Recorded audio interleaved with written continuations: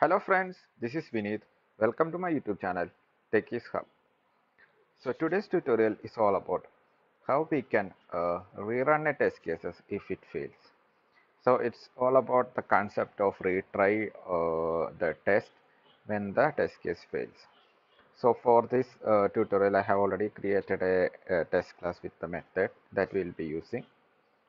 So actually this is the method that we are going to show here. So you can see that here I am failing the test case. So whenever it gets failed, it will go to the exception class, and then I am using this retry fail test run method. So I am passing the test context and this in this parameter as parameter to this method. So what this means that an object of the text instance only I am passing, and the test context to get the test case name and all those things. So it's pretty much straightforward. So how I am using this method, and in the retry method what I am doing is like here I am getting the test case name, and here I am getting the init method, that means test initialize method. So I have a test initialize method here.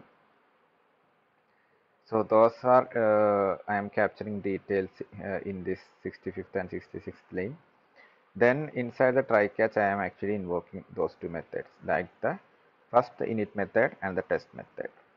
So that's actually as simple as that. So you can see actually we are just using some concept of a single or default here, and then based on that we are also checking where the test initialize attribute is not equal to null or wrong. So with that, that's pretty much about how we can reuse the retry method.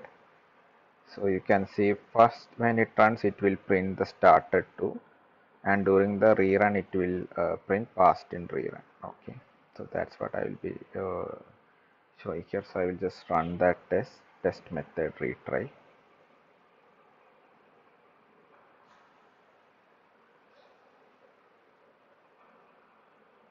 So it has started.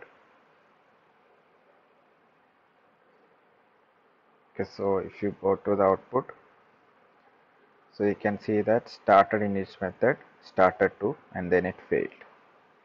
So it started to rerun, and you can see it started from the init method again and then passed in rerun. So actually it rerun for, actually it only runs once after the failure. So that's what this code do. So I guess this will be useful in some cases where you want the test case to run even there is an environment issue and all those things. Okay, so that's pretty much about this tutorial. Thank you and have a good day. Bye.